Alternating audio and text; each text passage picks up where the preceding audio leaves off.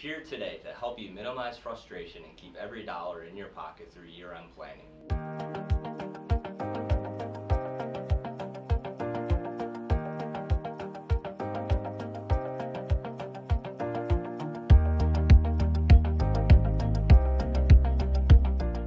Thank you for watching our video on year-end planning. The goal of our video is to help you become more proactive instead of reactive. Instead of asking each year, how much am I going to pay in taxes, we want to help you move to the question of, what can I do to keep more money within my business? The first step is to start early. The best time to start year-end planning is October or very early November. Waiting until December 31st is just too late. The second step is to work with a professional. You're an expert in your business and you shouldn't be worried about how all these different tax changes affect you and your business. Let someone else handle that. That's what we're here for.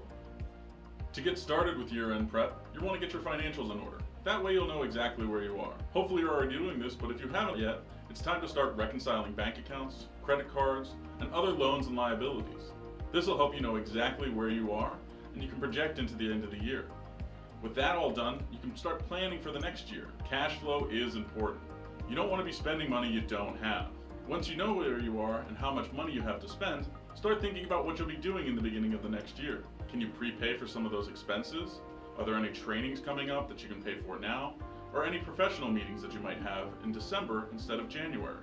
That will all increase your expenses and help you reduce your tax liability. Also consider bonuses that you might pay in January, or large capital expenses that you might make early in the year.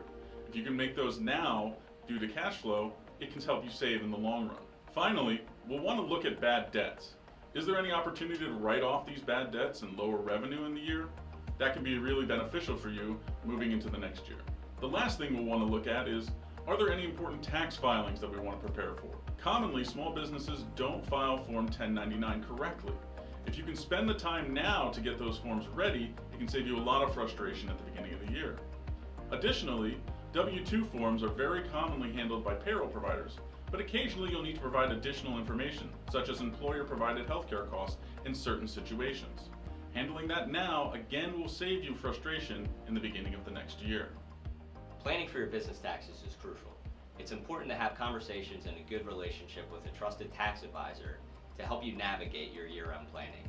It's good to review your current tax elections and any future elections that you may want to make that will affect your business structures.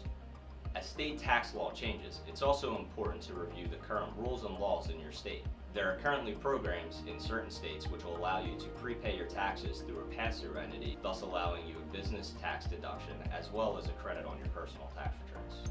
For your individual tax planning, it's a good idea to look at your retirement plan contributions and any additional contributions you can make to maximize tax benefits. You can also look at your charitable givings and see if there's any way to optimize contributions or any other opportunities out there.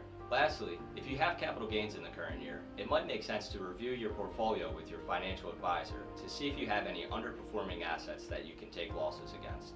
Remember, the key is to start early and work with a professional. With a clear picture of your financial position, you can forecast forward and adjust. You want to be reviewing any tax filings to make sure that you're staying compliant, as well as business elections that you can be taking in the current or in the future years. Finally, you want to look at your individual tax returns and make sure you're preparing for any necessary deductions. Each individual and business is unique. For a more in-depth conversation, feel free to reach out to our team. At Brinker Simpson, we're here to help you every step of the way.